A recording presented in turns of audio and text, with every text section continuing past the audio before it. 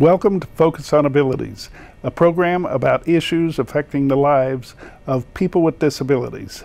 I'm Lex Frieden. I'll be your host for today's program. I'm professor at the University of Texas Health Science Center at Houston, and I direct the Southwest ADA Center and the Independent Living Research Utilization Program at Tier Memorial Hermann. We have a great guest today, and I'll introduce her after we take a short break. But before we do, I want to ask you a question, one that we'll answer before the end of today's program. That is, what number can you call to get technical assistance about the ADA? We'll be right back after this short break with our guest today, so please stay tuned to Focus on Abilities. The following program is sponsored by IRLU, Southwest ADA Center, promoting compliance with the Americans with Disabilities Act.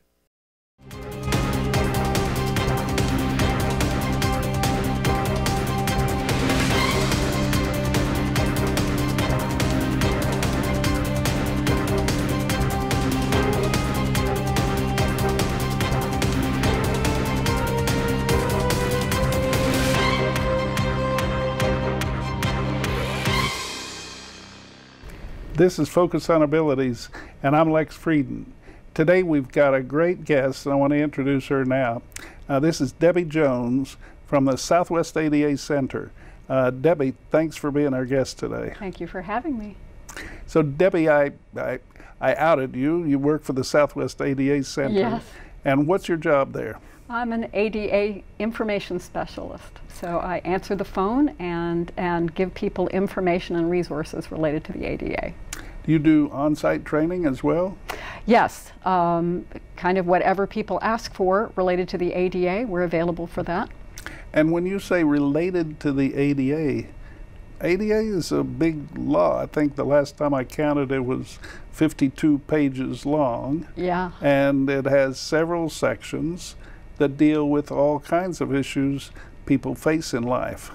Are you an expert on all those issues? Indeed. Well, I will tell you, I joined the ADA Center a little over 2 years ago, and I came from a background in education, so I knew how the ADA applies to education, and then Section 504 of the Rehabilitation Act and how that applies to education.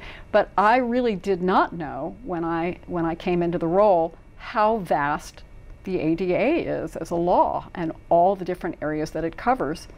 So it has taken me a while to learn all the nooks and crannies of the ADA. There are some number of questions that I can answer at this point pretty easily. And then there are a few details that I'm going to have to go do some research to figure out exactly what's the right answer for someone's particular question. I'm going to throw a few questions at you in a little bit, okay.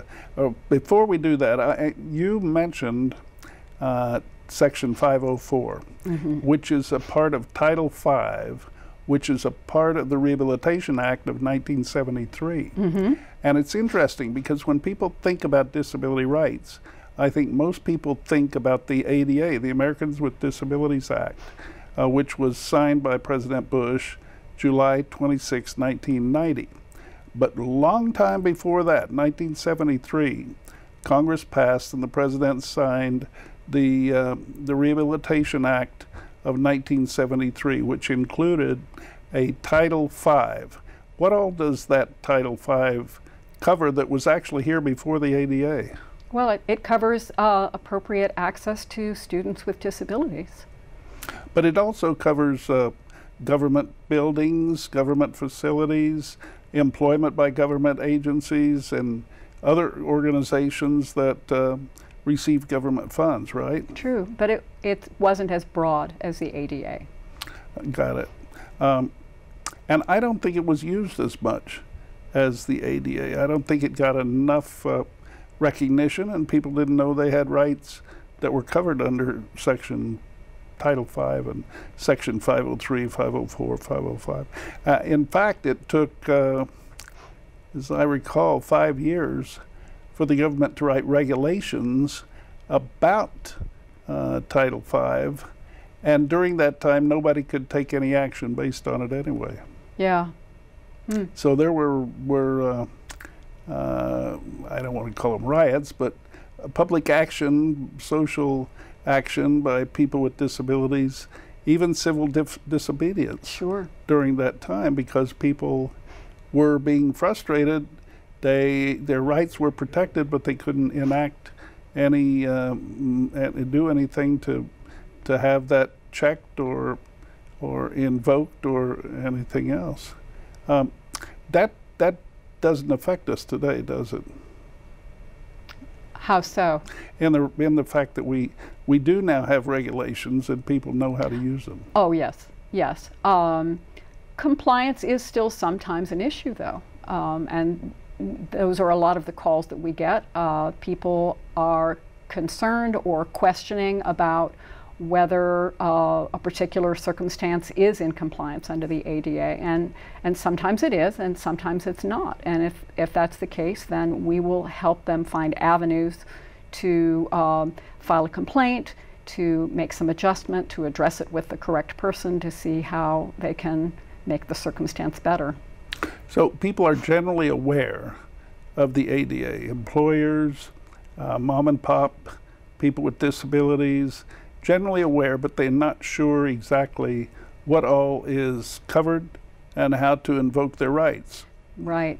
I think some people also have an idea that the ADA is an edifice, or they're going to call the ADA as an advocacy organization somehow. So we need to help educate people to understand that it is a law that different agencies will enforce, will look at compliance for, but it isn't actually a thing to call per se. But you can call for help. But you can call for help, and when they call us, they've called the right place. All right, we'll come back to that in a minute. Now, you worked for 20 years for a private university, and during that time you interacted with a lot of students who had disabilities, and probably administrators and instructors who were less informed perhaps than even the students, right? Right. Well, it's come a long way. I think it's certainly, people are more informed than they used to be.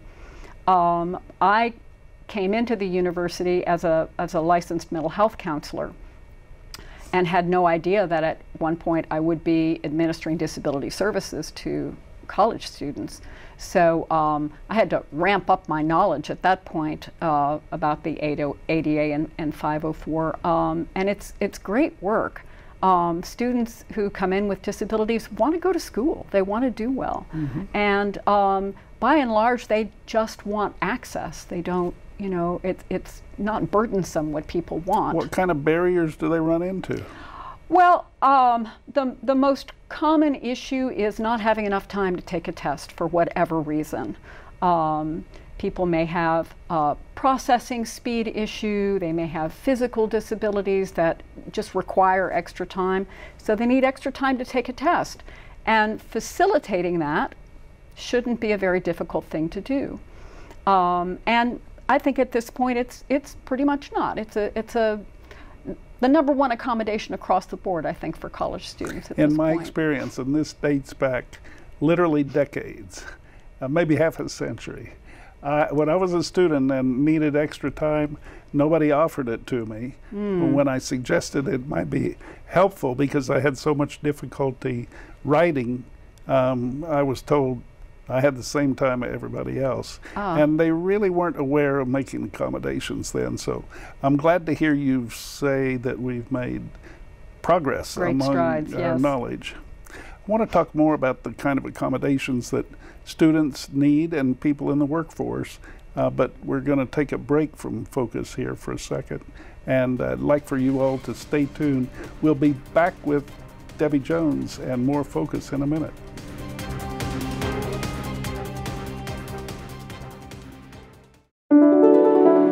Moments shared with loved ones are precious. Joy, enchantment, connection. It's why we travel.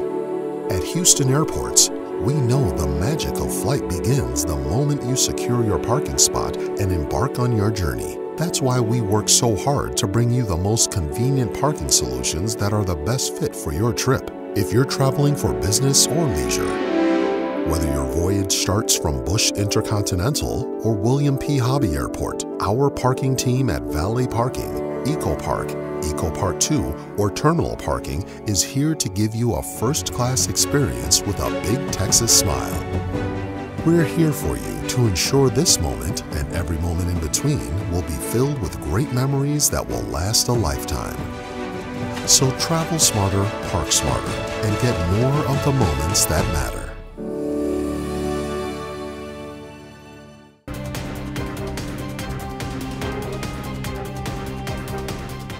You're watching Focus on Abilities on HTV. Our guest today is Debbie Jones.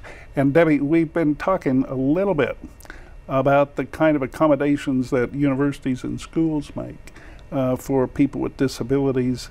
Do you find, I mean, in that prior role where you were responsible for assisting students on campus, do you find that many of them don't come to you until after they've been affected by their disability in the classroom, or do most of them reveal when they enter, when they enroll, what their issues might be?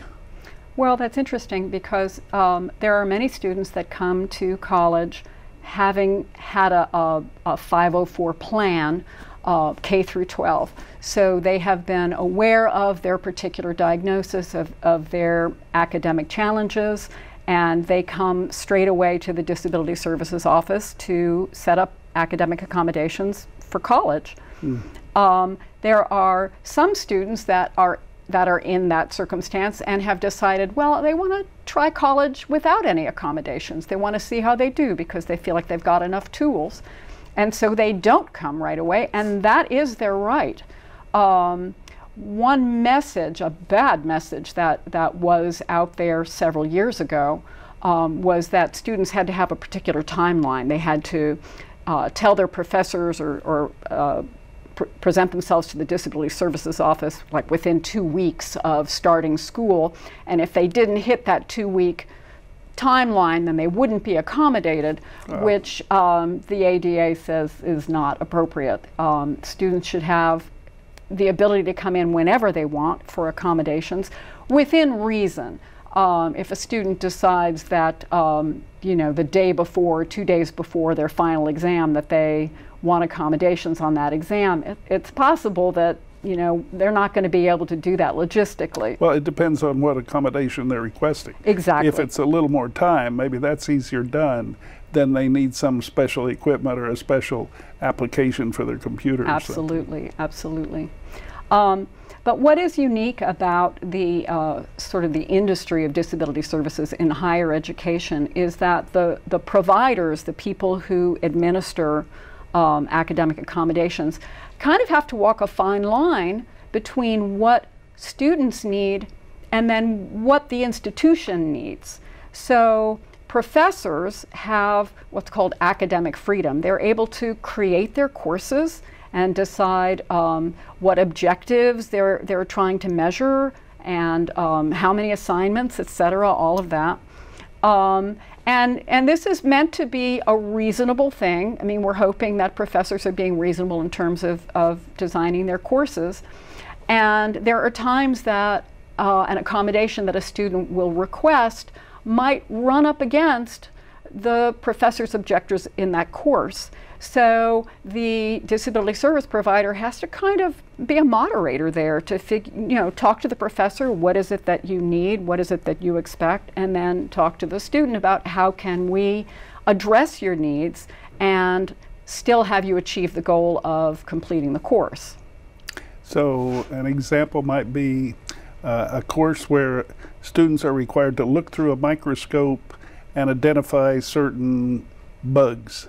And that person's not able, because of their vision or because of their mobility, to actually look through a microscope. That'd be an example where the professor might not think offhand of the solution to that. What would you, in your case, if you were counseling the professor and the student, what would you suggest? Well, I can think of a couple of options for that. One would be some nice new equipment that would help an individual be able to see, maybe an offset lens, something that would be accessible to them, or possibly a lab assistant, someone who could describe for them what's being seen, and then have the individual make an assessment based on those facts.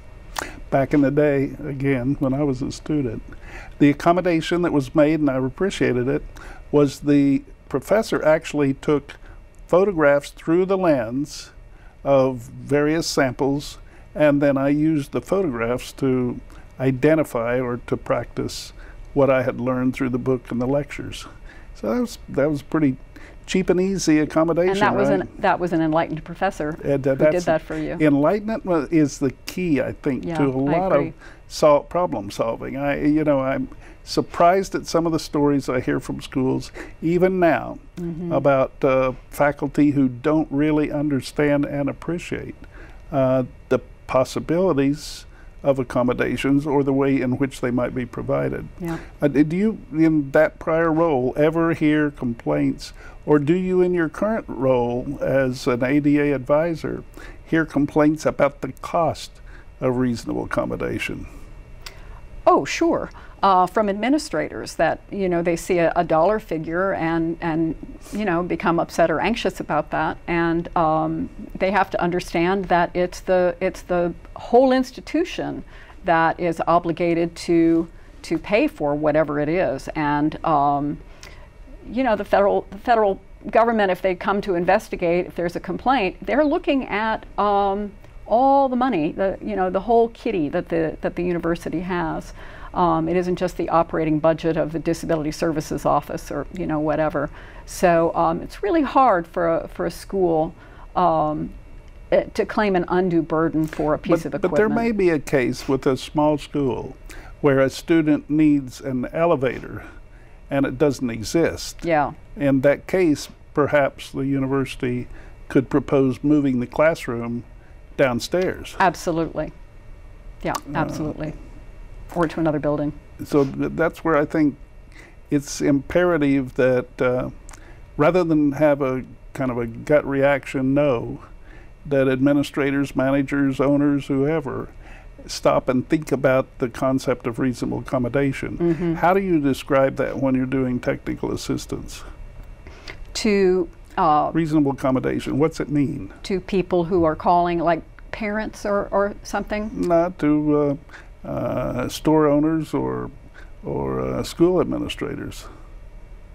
Well, it is, just as a general concept, it's about allowing a person with a disability to access whatever the goods, services, program are in the most effective way that they can.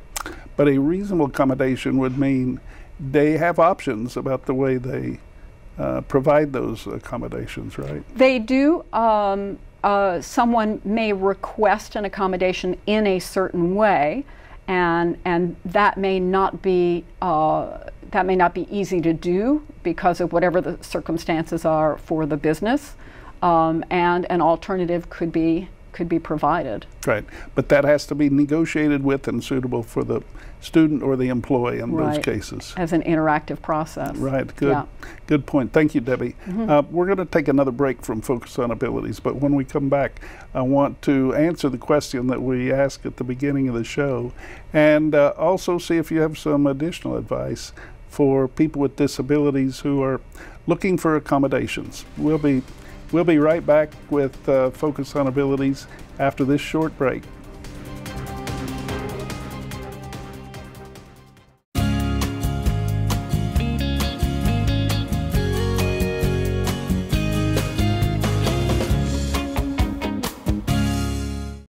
St. Arnold, Texas's oldest craft brewery, shipped their first keg of beer in 1994. Downtown is an art lover's dream, with more than 65 pieces of public art.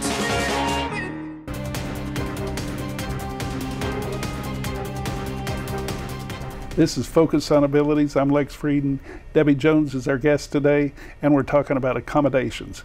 Debbie, you're an expert now because you work for the Southwest ADA Center. You answer phone calls from Texas and the 4 adjacent states, right? New Mexico, Oklahoma, Arkansas, and Louisiana. Right. Which of those states produce the most calls that you've responded to? I would say Texas and New Mexico. Texas, New Mexico. Probably. And are the issues that are raised in Texas different from those raised in the other 4 states? I don't know how to answer that. I mean, every phone call feels like it's different. Wow. And in that respect, what is it's hard for me to ask the question now that you've said that. What is the most frequent request for information you get? You know, I would say it has to do with animals. I would say we are a country that loves our animals. And I think people want to know about service dogs, and they want to know about emotional support animals, and they want to know what the difference is, and they want to know if they should pay for certification of these animals on the internet. And I'm always happy to catch them before they do that. So you've just opened the Python's box. Yeah. So we can't continue until you tell us, is everybody eligible for a service animal, and are emotional support animals covered under the ADA? They are not. Emotional support animals are covered under the Fair Housing Act. So people can have an emotional support animal if they're renting in an apartment. There's a process they need to go through to be approved for that. Under the ADA, it would be possible under Title I that an employee might request an emotional support animal as a reasonable accommodation to bring to work. I don't know how common that is, and employers do have the ability to say, no, you can't bring an animal because it would be disruptive to our particular workplace, whatever that is. But that, I think that's the only place under the ADA that it might be possible for an emotional support animal to be considered. So, but the animals that are protected under the ADA routinely are service animals, Trained right? service dogs, right. And is that only dogs? I think 99.9% of the time it is dogs. There are a very few miniature horses in the country. I have not seen one nor heard about one in Texas. I would love to see one day. But there was actually a famous case where one was actually taken on an aircraft. Wow. Yeah. We can go back in history for that one. But yeah. The service dogs then are available. I mean, they can assist somebody in virtually any circumstances, right? Right. Yes, unless they would present some sort of danger or they would be in some sort of danger. But for the most part, any place their handler can go, they can go to. What's a legit service dog? Because some people would say their dogs are service animals. And in fact, I think they can buy a sticker for their dog on the internet. Yeah, that sticker's not legit. Unfortunately, the law does not require any kind of certification or identification for a service dog, but their behavior is a significant marker that you can tell that this is actually a service dog. They need to be very, very well trained, and they specifically need to be trained to do a particular task or more. So if I'm a restaurateur and somebody comes to the restaurant with an animal, dog in this case, and intends to bring that in, and I've not been trained or versed on how you deal with disabled people bringing dogs, what can I say besides that's not allowed, which would wind up having me the subject of a federal complaint? Right, that would be non-compliant. People are allowed to ask 2 questions. When they see someone with a dog, they can say, is this dog needed for a disability? If it's not obvious, if the person doesn't have an obvious physical disability of some kind, because if that's the case, then there really wouldn't be any reason to ask. If their disability isn't obvious, they can say, is this dog needed for a disability? They cannot ask, what is your diagnosis, or why do you need this dog? If they say yes, then the next question is, what task or job has this dog been trained to do for you? And it should be a legitimate task that a dog would have to be trained to do. just, you know, licking them when they're feeling anxious is not something that you would train a dog to do. That would be something that a pet would do. So give me an example of something they could be trained to do that would be helpful to me. Dogs can be trained to open doors, to pick things up that have been dropped, to scout the way ahead to be sure that it's clear. I think it's fascinating when dogs have been trained to detect blood sugar levels for people with diabetes, or to detect the coming of a seizure. I think that takes a huge amount of training and a very talented dog to be able to detect subtle But they're able to be trained to levels. do that. Yeah, they absolutely are. Okay, that's good information. If people, you know, are interested more in this subject or in any subjects related to the ADA compliance, and it could be a restaurant manager, it could be a store manager, it could be a person with a disability, any kind of a disability, a family member of a person with a disability, or somebody that just sees something that doesn't look right. They can call before they have to call the Department of Justice. They can call the ADA Technical Assistance line. And at the beginning of the show, I said that we'll reveal the answer to the question. This is one where I actually know the answer. 1-800-949-4ADA. And that, Debbie, translates to 1-800-949-4232. Are they apt to reach you if they call that number? We have a team, and we rotate around who's answering. So it might be me, or it might be one of my colleagues. And if you don't know the answer, you might transfer them to another specialist, right? I might, or I might tell them I'm going to get back to them and do some research and then call them back. So they also have the right to file a complaint with the Department of Justice.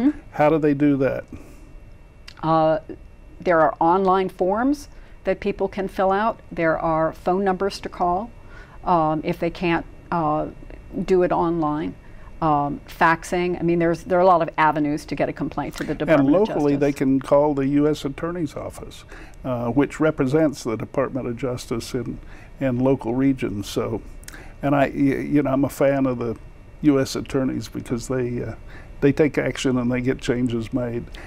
If you see a violation of the Americans with Disabilities Act, or if you see somebody's disability reaching discrimination anyway, if you see somebody in a parking lot that doesn't belong in a space, see something, you say something. You don't have to have a disability to complain. And Debbie, they can call you if they want to verify that. Absolutely. Or they can just inform the Department of Justice, and they'll eventually investigate it depending on how many people it affects and how much time they have and so on. There may be state avenues to follow for complaints as well. Okay, they can learn about that by reaching the ADA Center at 1-800-949-4232. I should add here that anybody who's watching this program anywhere in the United States can call that number, because the same number will be answered by an ADA technical assistant in your federal region, one near you. So you may not reach Debbie and her colleagues in Houston, but you will reach somebody on that 800-949-4232 phone number. Use it liberally whenever you need accommodation assistance or other information about the Americans with Disabilities Act. Debbie, I want to thank you so much for being our guest today on Focus on Abilities. Thank you, I hope Lex. you come back again and tell us more about what you learn as you do your job. Absolutely. All right. Thank all of you for watching Focus on Abilities. This show is produced by HTV. It's available to you via the City of Houston website or online via YouTube. And we'd be glad to have you come back next time to watch more. This has been a production of HTV, and I'm Lex Frieden, your host. Please tune in next time for more Focus on Abilities.